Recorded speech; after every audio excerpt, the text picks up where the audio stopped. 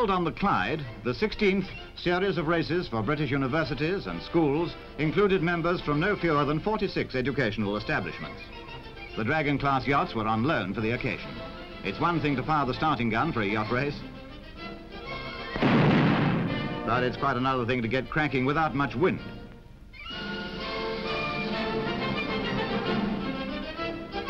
Everyone must have been whistling for a good blow on this occasion, I should think.